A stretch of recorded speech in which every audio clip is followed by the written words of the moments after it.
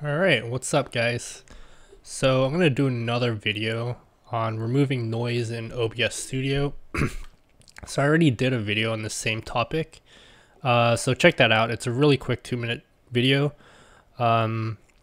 which uses OBS's built-in filters.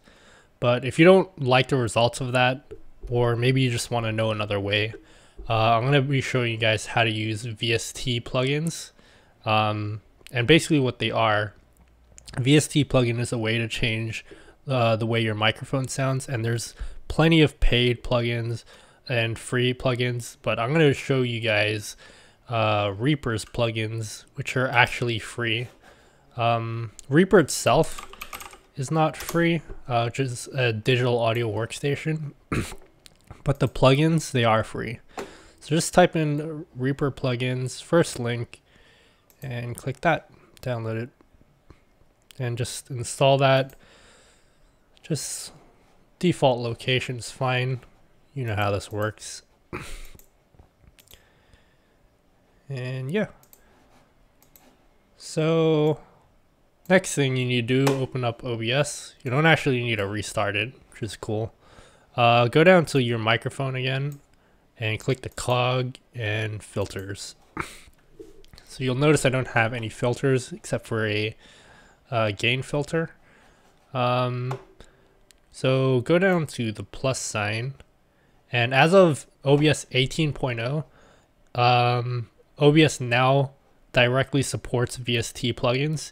If you're using an older version of OBS Studio, you will not see this option, and if you're using OBS Classic, you will not see this option at all.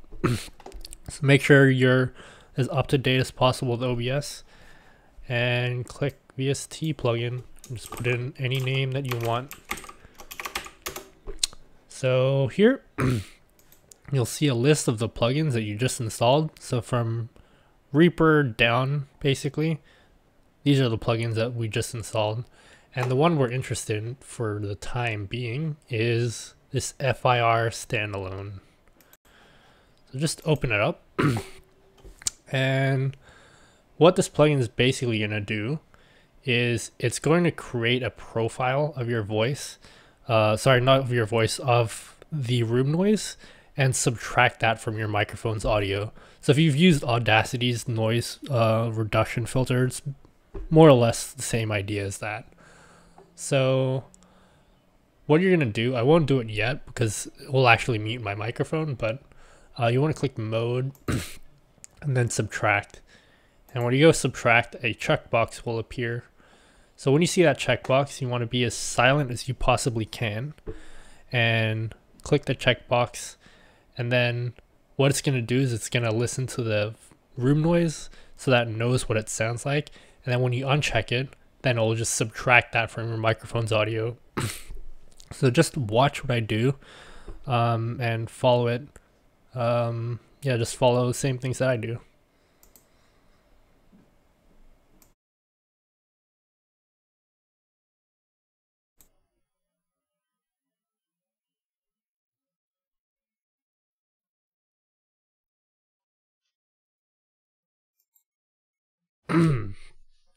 All right, so we should notice the fan noise from my computer should have been completely gone by now. And yeah, you just want to make sure that you don't have too much noise in your mic, because then it'll take away too much of your mic's frequencies, and then your voice will be really metallic, and you might get a high-pitched noise in the background. If you listen carefully, you might actually hear that in my microphone's recording.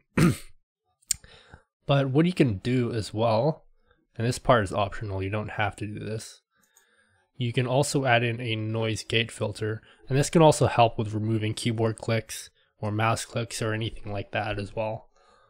So go here. You can use OBS's built-in noise gate, but I've never been a fan of the way they've implemented it, but luckily Reaper has its own noise gate filter, which I think is very intuitive, and I think most people can understand it.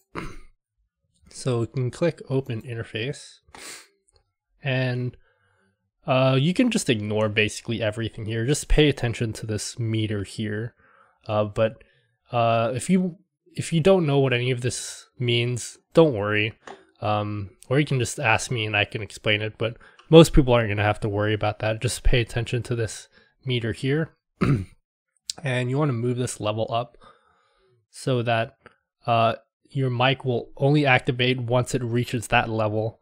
And if the signal through your mic goes below that level, your mic will be completely muted. So I'll stay silent so you can see where the level stops. Where the meter stops, and just put the level slightly higher than that.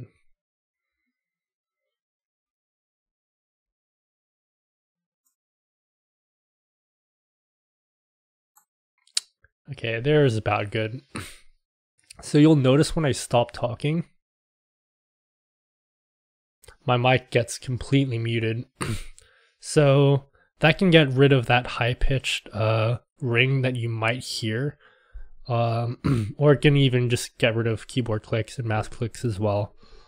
That's basically it. You can play around, add in more plugins as you see fit, but I think those two plugins are going to be really helpful for most people. But anyway, if I went through any of that too quickly, let me know. Leave a comment and I'll get back to it as quickly as I can. But until then, thanks for watching, and I'll see you guys whenever I make another tutorial.